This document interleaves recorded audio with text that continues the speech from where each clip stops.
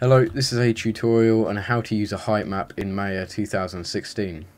So what you want to start with is to just create a plane, Polygon. I'm going to center mine, and you want to adjust the width and height appropriately. What you want to make sure is that the width and height are of the same ratio as the height map you're going to be using. So my height map is square, so my width and height is square, but if your height map was 2:1 ratio, you know, you'd have it like that. Okay, simple enough. Subdivisions, these are quite important. It's effectively the resolution of the deformation. So I'm going to put mine to 128. Don't want to have it too high because it gets exponentially slow as you increase the numbers.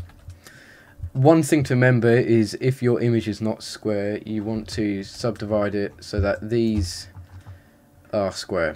Okay, so each face is square, and that means your subdivision width and height will not be equal. Okay, it's just something to remember to make sure your landscape is nice and even. Okay, so here's the important part. You want to make sure that you're in the modeling menu set right here, and navigate over to Deform. Just click that and click on texture. That's going to apply a texture deformer, and we're just going to find the height map you want to deform it with. Just click here and then click on file, and I'm just going to find mine. Just downloaded it off the internet. It's called heightmap.png.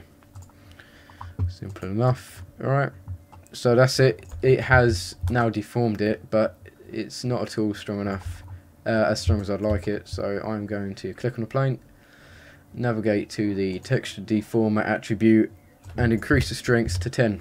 Alright, actually now we'll have it 25, it can be the Himalayas. Okay, so that's the tutorial. That's it, nothing else, simple as that. Thanks for watching, goodbye.